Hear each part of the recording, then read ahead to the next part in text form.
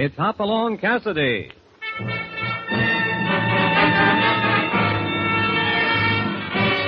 With action and suspense, out of the Old West comes the most famous hero of them all, Hopalong Cassidy, starring William Boyd.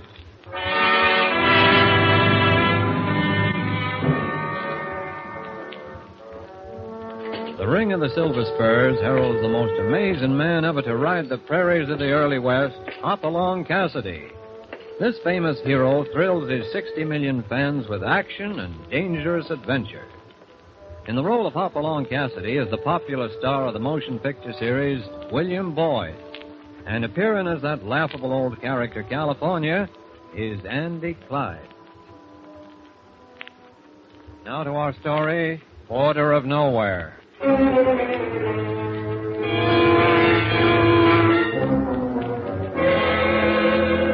Only a few minutes before, the saloon had been filled with laughter. The easy banter of cowpunchers lined up at the bar. Now, a silence has settled over the room and there is tension in the air. The sheriff, a red-headed giant, rolls a cigarette, strikes a match, his eyes never leaving the man across from him. All right, Mr. C.A. Around here, a man's generally entitled to his own opinion, but he's got to back it up with a six-gun. That means right now.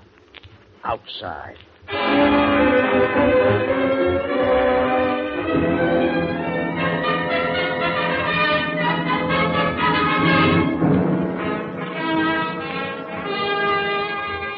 Meanwhile, down the street, Lucy Marriott, the widow Marriott now, is getting ready to close up for the night, taking the trays of meat from the display counter back to the icebox at the rear of the store.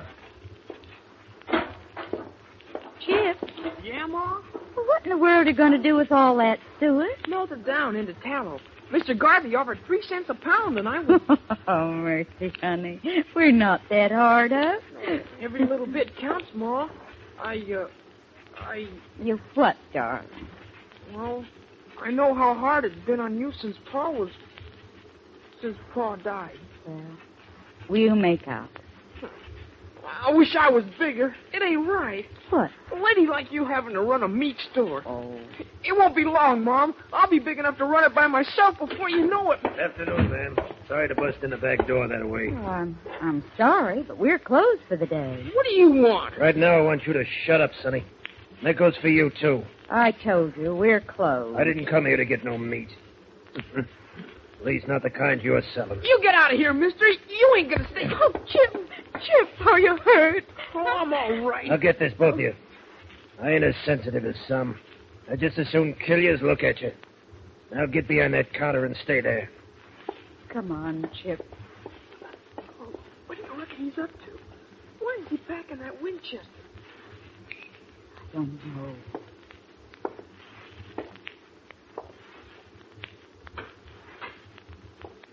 Can you see out the window? Wait. Yes. Down at the saloon. Sheriff Fancher and some man out in front. Oh, what is it? A duel. That's why he's here with a Winchester. Is he... Yes, he's gonna do. Oh, You want to die?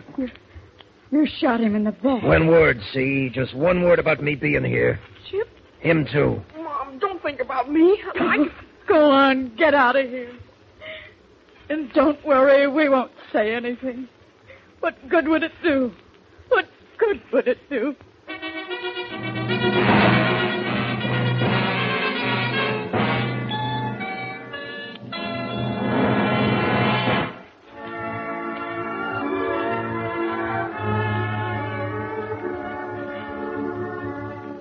The two riders, burned by the sun and covered with the red dust that lay deep on the trail behind them, mounted the ridge and looked down for the first time on Velvet Valley, with the little town of Cherokee nestled at its northern end. It was an unbelievable sight. Behind them, miles of sun-baked desert, then the ridge, then, directly ahead, the rolling green of the valley, the lush cottonwoods and willows strung along the creek down its center. Hoppy. Yeah, California? Mind if I say just one little word? I'm too tired to fight back. Go ahead. She's a lovely spot. Ain't never seen a prettier valley, but it still don't make sense to beat me down to the size of a dried-up horny toad and put saddle sores all over my cayuse riding halfway across the country to pick up 100 head of cattle we could have bought at the ranch next door. End of speech. Quite a mouthful. I feel 10 pounds lighter. And as usual, your tongue's going at a high canter while your brain's still got the hobbles on. Now, looky here, Hoppy. Don't get riled now. I might not have told you we're after a special kind of cow. The stock we're buying from Ed Allison are Aberdeen Angus. And you can't find them on the ranch next door. Why are we going fancy? What's wrong with our white faces? Nothing. But I want to see how this breed will do on that flatland south of the ranch house. And besides... Tried what? Peaceful-looking town, isn't it? Yeah. But it's up to its ears in trouble. What do you mean, Hoppy? I'm not sure yet. We'll know more after I talk to Ed Allison.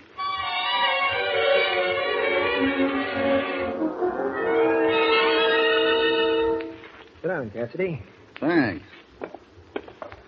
Now, look, Allison, I want you to understand one thing. I'm not questioning your price, but... I know what you're going to say.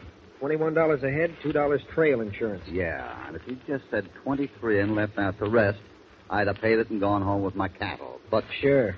Only if I put it down that way, I wouldn't be telling the truth. Who gets the $2? Peasley, the mayor of Cherokee City. He's gone into the insurance business as a sideline. You pay him your $2 a head, and then if your herd gets rustled on the drive home, he buys you a new one. You had rustler trouble around here lately? This town was born with it, Cassidy. We're sitting on the edge of nowhere out here. Everything west of town is outlaw country. The nearest United States Marshal is 150 miles away. You got a sheriff? Yeah, we got a sheriff. What does that mean? I think I've said enough. I don't. Go on. Well, we got a sheriff. We got a mayor. We got a judge. 3 biggest crooks from Peace River to the Rio Grande. Ever think about electing a set of new ones? We tried it once. Nice, peaceful election. Everybody voted. What happened? We lost. Huh? Sure. The mayor counted the ballots. Oh. Well, if the people around here will put up with that kind of thing, they pretty much deserve what they get. Oh, I felt like you do, Cassidy. So did someone else. A fellow named Marriott who used to run the meat store down the street. About a year ago, he decided to do something about it. How far did he get? About as far as the Dry Gulch west of town. They found him face down with a bullet in his back. Then there was a little ruckus in front of the Gem Saloon last Sunday. Oh? CA man blew into town, Cattlemen's Association, special investigator or something. Been snooping around in the hills for a couple of weeks. Sat right down with Sheriff Fancher in the saloon and accused him of heading up the rustling operation around here. The sheriff walked him out in the street in broad daylight and stood him up for a duel, while one of his boys laid for the CA man down the street with a Winchester. They buried him Monday at Poplar Grove Cemetery. So I pay my trail insurance and take my cattle home safely. Is that it? That's it. Never been a trail herd rustled yet that paid first. They level on every herd passing through. They've got every man jack in the territory shaking in his boots, afraid his ranch house will be burned, his wife and children killed if he opens his mouth. Hey, where you going? To see Mayor Peasley, or insurance broker Peasley. I want to talk to him about my policy.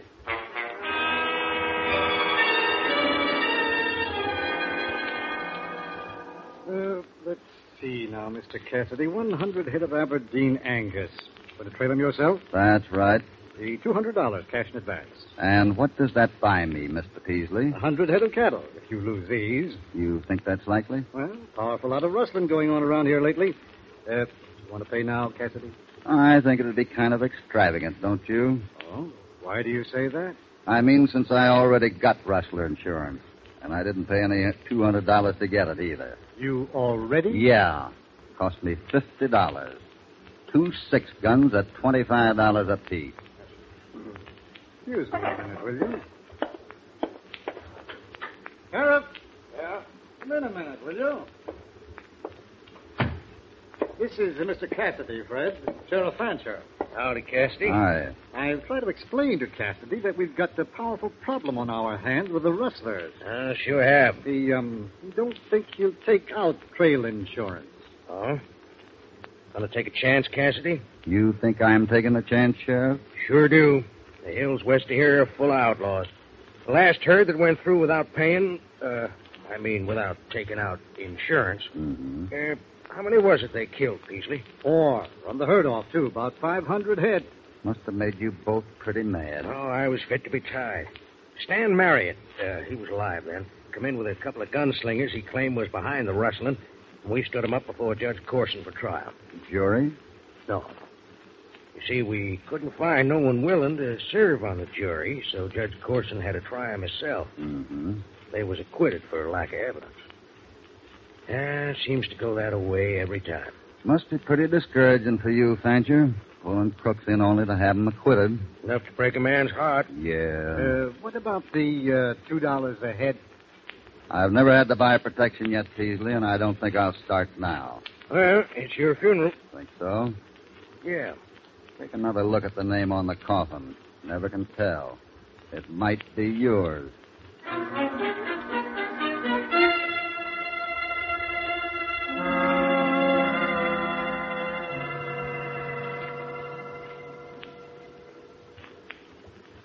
Melting down some tallow, Sonny? Oh, that's right. Well, my name's Chip Marriott. Glad to know you. I'm Hopalong Cassidy. R20? Yeah. How did you know? I'm pretty far from home. My dad used to talk about you. Don't reckon you knew him, but he knew you all right. He told me once you was the kind of man he wanted me to be. I'd like to have known your dad, Chip. You got here a year too late. Yeah. Chip, Yeah? maybe we're too late to save your dad, but maybe we can finish the job he started out to do. He'd have liked to hear that. Wherever he is. I keep promising him, Mr. Cassidy. I keep telling him I'll do it for him when I get big enough. You're big enough now, Chip, where size counts. You think so? I know it. And I'll tell you another thing.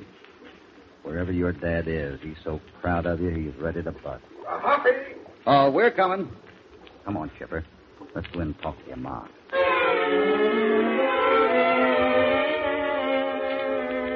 But I tell you, I'm tired of fighting and killing. I don't want any part of it. I don't like it either, Mrs. Marriott. But there's no choice. You have to fight them or stand back and take it. He's right, Lucy. Oh, they're taking Stan from me. And all I've got left is Chip, and I'm going to keep him. Do you hear? I'm going to keep him. And don't you start talking like your father. Listen to me, Ma.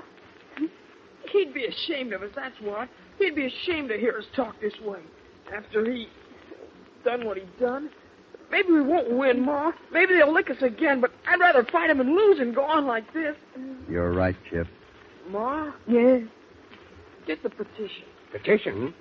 What you talking about, Sonny? Go get it, Ma. All right, Chip.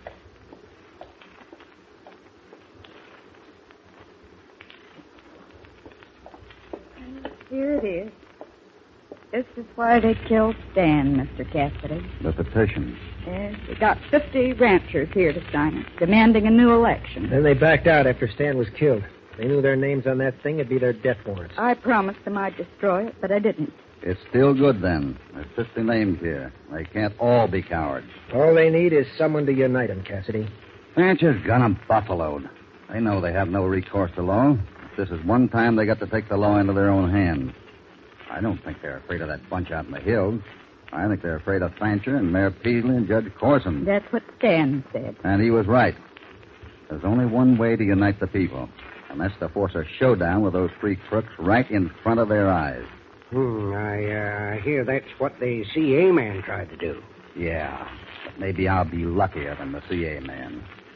Put that petition in a good, safe place, Mrs. Marriott. It might come in handy before long.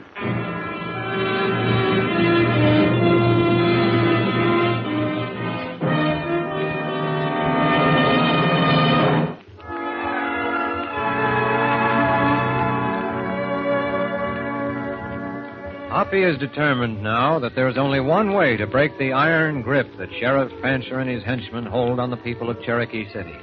To gamble everything on a public showdown with Fancher himself. As he listens to Hoppy's story the next day, Mayor Peasley acts vaguely as if he'd heard it before.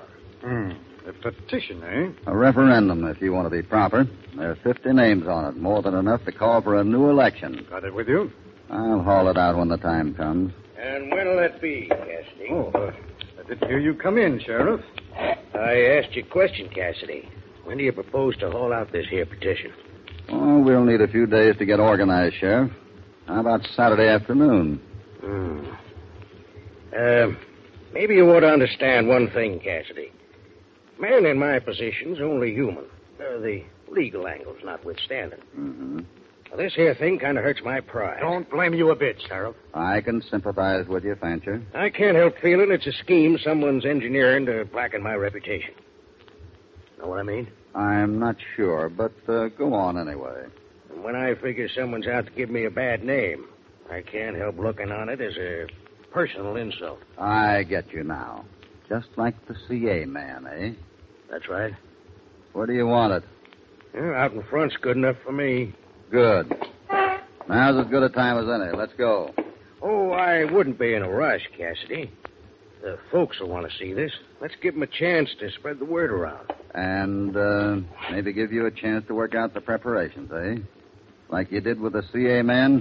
Get your hand off that gun, Sheriff. I'll kill you, Cassidy. I'll cut you down. You'll have your chance at 3 o'clock Saturday afternoon when we have a public reading of the petition.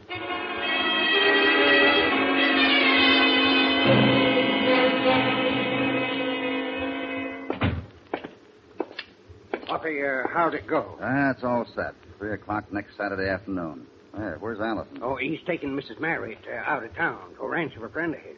He says Fancher knows who got that petition. Figures she'll be safe out of the way till it's over. Oh, what about Chip? Well, I'm sticking it out, Mr. Cassidy. Oh, I didn't see you there, Chipper. Good boy. Well, what's the next move, Hoppy? We got 4 days till Saturday. Between us, we got to talk to every rancher in the county. Convince them that they got to be in town Saturday. They'll back down. They can't back down. If they won't fight now, they're all washed up. We've got to convince them of that. We'll do our riding at night. I don't want Fancher to know too much about what we're doing. When's Allison due back? About an hour or so. Good. It'll be dark around 8. We'll move at 8:30.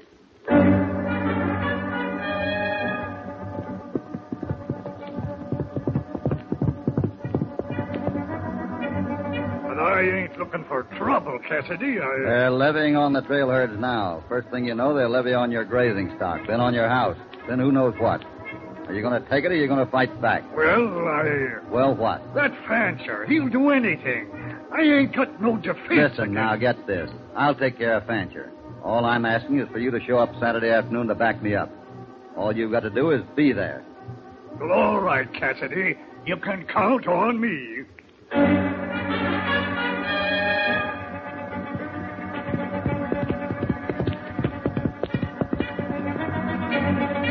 Them's the facts, ma'am. It's put up or shut up next Saturday afternoon. I got you, Carlson. My old man will be there if I have to drag him to town by the hair.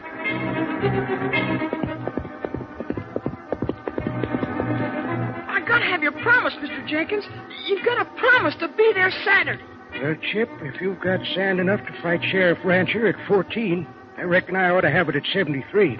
I'll be there, loaded for bear.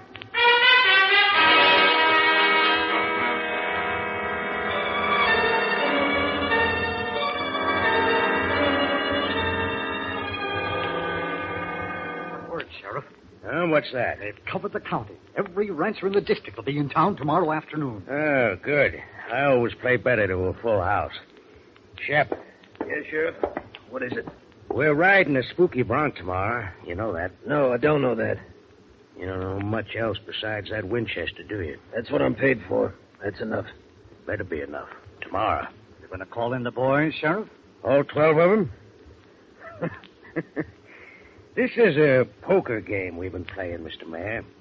We've been sitting up to the table for 5 years now with a pair of deuces, playing our hand like it was a royal flush. They figure we got 100 men in the hills. Ain't going to give them a reason to think different. That engine sign you got on them ain't going to last forever. It'll last as long as I need it. They're still afraid of me. After I cut Cassidy down tomorrow, there won't be no more back talk. If there is, we handle it like we did Marriott.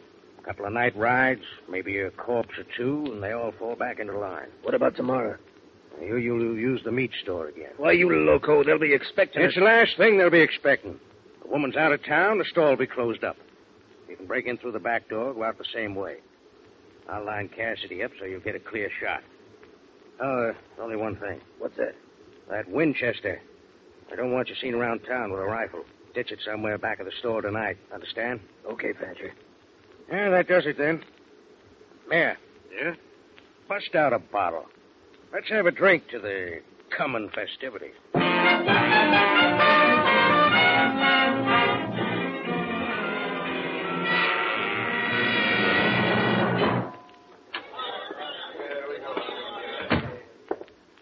What time is it, Mayor? 3:05. You don't suppose Cassidy's backing out, do you? He wouldn't be the first one to.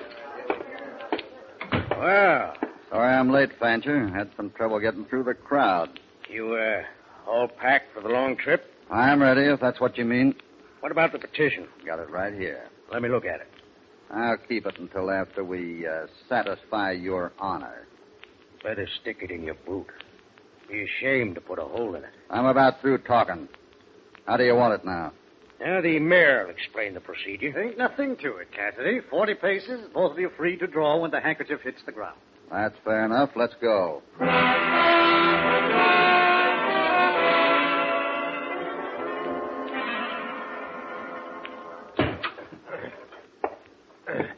we go. There they are, just like before. Fancher knows what he's doing, all right. Shep? What are you doing here? I didn't think you'd have nerve to do it again, Shep. Not the same way. Shut up, kid. I'll blow you to Oh, bits. no, you won't. They'd hear the shot up there. You won't do any shooting except the one big one, Shep. The one Fancher's paying you for. You shut your mouth, you hear? Look, they're stepping it off up there. You better forget about me. Cassidy ain't the kind of a gunslinger you can miss more than once, Shep. Yeah, he's sure death as far as a 44 shell will reach. Ow! Okay, Sonny, rest a while on the floor. Now. There they go. Kid's right. Can't miss Cassidy. I won't miss. Not at this range. Okay, Mr. Cassidy. Here's your bullet.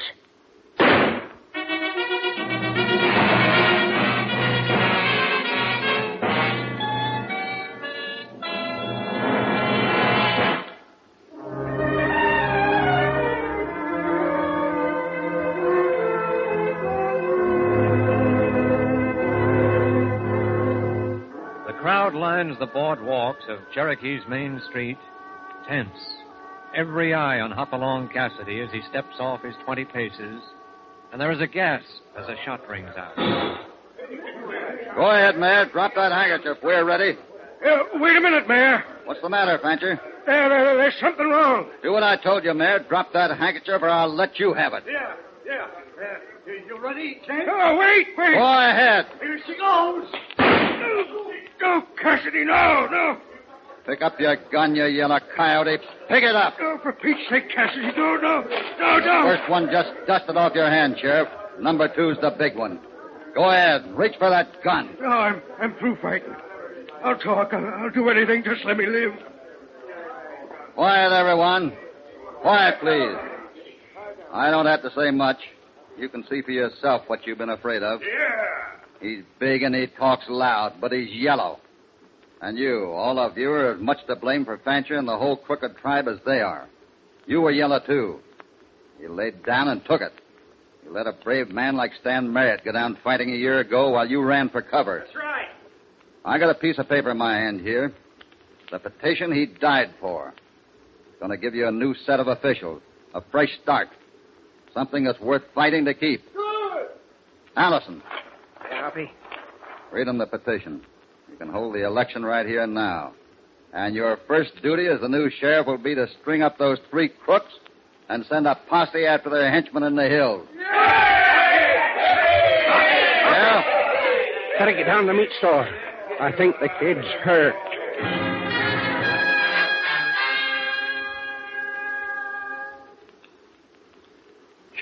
Chipper, what happened?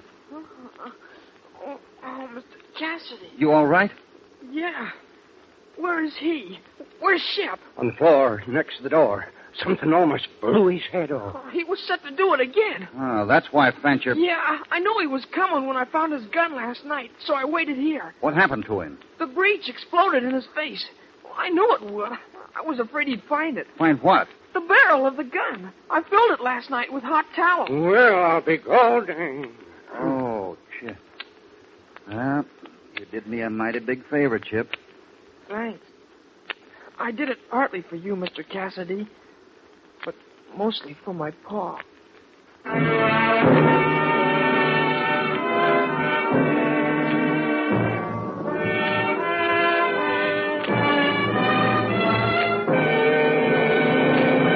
Goodbye from Hopalong Cassidy and California.